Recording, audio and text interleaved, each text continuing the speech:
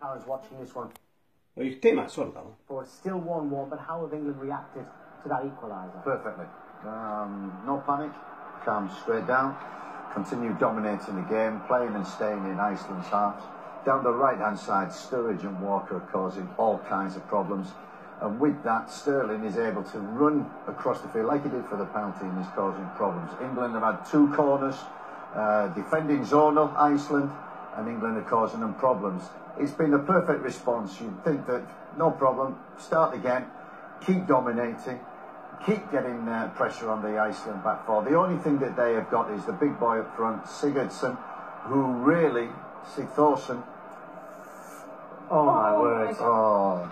Tell us, talk us through that, Steve. I think we know what's happened, but talk us through it. Oh, just saying, Sigurdsson.